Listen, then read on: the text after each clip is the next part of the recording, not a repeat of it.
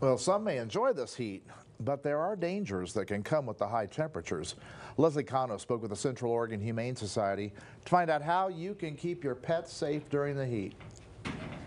Lee, that's right. As Central Oregonians start enjoying the outdoors, leaving your pet at home might be a better idea if you need to make frequent stops during your day out.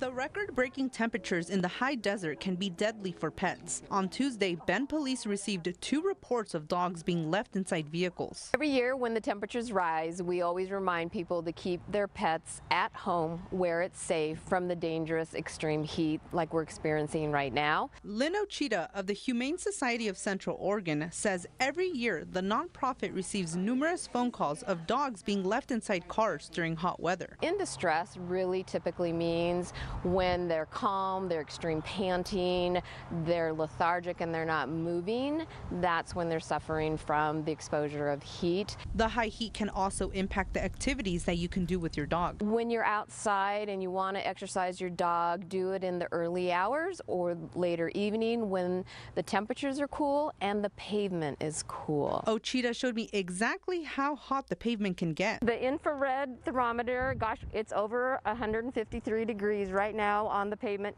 She also says dirt on hiking trails can also retain heat, and dogs in truck beds can suffer heat strokes. Ochita says if you believe a pet is suffering from the heat, you can call for help.